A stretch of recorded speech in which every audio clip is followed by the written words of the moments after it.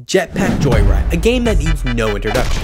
Sorry, man. You know it, you love it, and it 100% introduced 10-year-old me to gambling. Now, a decade later, I'm going to be building a game and creating an AI to beat the game. And in the end, we're going to find out once and for all who's better, me or the machine. Now, for those who didn't have a childhood, Jetpack Joyride is a side-scroller game where the only controls is controlling this dude's jetpack. This causes him to move up, and you need to try to avoid the zappers. Now, before we can add the AI, we need to rebuild the game. So, let's open a new Unity project and get to work.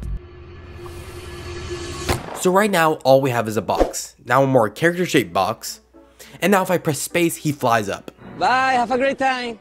But he goes up infinitely. And after adding gravity, the player can move just like in Jetpack Joyride. But we're missing a critical part of the game. Exactly, the jetpack particle. And now with a Boeing 747 engine attached to this dude's jetpack, we can now really fly. But this isn't just running simulator, so we need to add some obstacles. To add a zapper, all we do is spawn 2 random endpoints within this region. We connect them with a line renderer, and then we have them move towards the player. But right now, the player can go straight through the zapper. You can basically say he's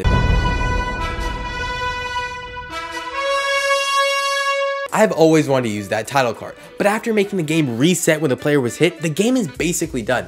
Also, don't forget to subscribe. I put so much effort into these videos, so if you go on and enjoy it, you know, it's right there. Right there. I mean, just look at this game dev mastery. I mean, you can just see it. It's, okay, so we need to make this game look so much better. So after taking some time to trace over all the assets in the game, and I was really going for like a 5th grade vibe, and honestly, I think I kind of nailed it. I nailed that vibe. And as I always say, if you don't win, change the game. That's bars right there. That is bars. Anyways, the game is looking a lot better, so now it's time to add the AI. And to do this, we need to set up some parameters. First, how is our agent going to get rewarded and punished? Now, I set it up in 2 ways. The agent gets a small continuous reward as long as they stay alive, as well as a big penalty if they hit the zapper and the run resets. Now let's talk about some inputs. All the player gets to see is his velocity and his height, as well as rays coming out of him in various directions. So he can basically see only 60 pixels. So his life kinda sucks. So let's see if our agent can lock in and train. So I'm gonna set it for 15 minutes and walk away. 1 AI training session later.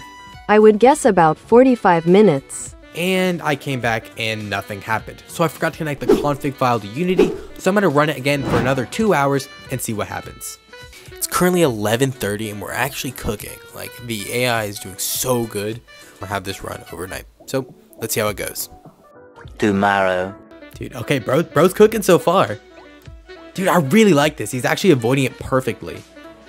Okay, so this is kind of sick. So now it's time for the competition, and let's see how it goes. Welcome everyone to this amazing match between Bezio and Al. My name is Winston Suter, and I think we are going to have a very great game among us. You know, I think we got some 2 very passionate competitors, and I think it's just going to be a great fight all around. So let's first start off the questioning with Bezio. What do you think your greatest strength is? Alright, cool. Thanks, Wilson. It's Winston, actually. Oh, sorry, William. So for me, I honestly think my 2 advantages are just straight my experience and my mindset, right? Like, I think I have the heart for this. I think this is my game. I've been doing it for a while. I think, you know, people come into the sport, you know, they get cocky, right? They think they own the thing. I think Al's going to suffer, right? And he's going to learn that, you know, he's not made for this, right? And it's like, you just can't come in here disrespecting, acting all cocky, thinking you do own the place. So yeah, I think he's cooked. Genuinely, I think he's cooked. I think it's not even going to be close. Okay, I see you. Now I'm going to pose the same question to you, Al. Bezio doesn't know what he is talking about. He is a joke of a competitor. I am going to expose him, and it's not going to look pretty, that's for sure. Okay. So for the final question, Bezio, why do you think you have the advantage over Al? You know, with his elite reflexes, quickness, and agility, how do you think you're going to face off against that? Who? Al, the one over there? Who the fuck is that guy? Damn. Okay, I understand. So clearly 2 very passionate competitors. I think we're going to have a great match. So let's get out of the game. So now it's the time that you've all been waiting for. I'm Winston Suter, and we're going to get an amazing game going on. So let's start out with game 1.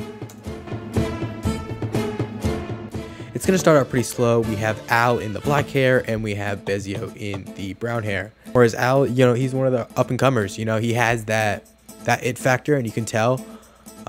He's very strategic. Oh, and that was an easy out loss. What the hell? Game down. Oh my god, that was so quick. So after seeing Bezio's performance from game 1, you know, he's got to be hyped for himself. So Bezio, how do you feel about this win? good he got confident, you know, and I think he wasn't ready for it. I think he was a little bit nervous, which I feel for the kid, man. Like I was there a while ago. He has the opportunity to come back, so you know, I'm gonna stay on my feet, you know, job's not done. So let's get into game 2. You know, that's a really great attitude to have, and hope all the best for you, man. So now we just started game 2, and we're restarting this, right? You know, it's a best of 3 situation, so you know, Bezio just needs one more to win this. These are 2 really good competitors, and oh my gosh, Al coming in with a clutch right through there, you know. So he does have that instinct, right? And I think it's growing for him, but it's just going to take some time to develop. I feel like Al's taking a lot more risks than Bezio's out. Following the same mistake Al did previously, Al lost shortly after, but you know, this is on game 3.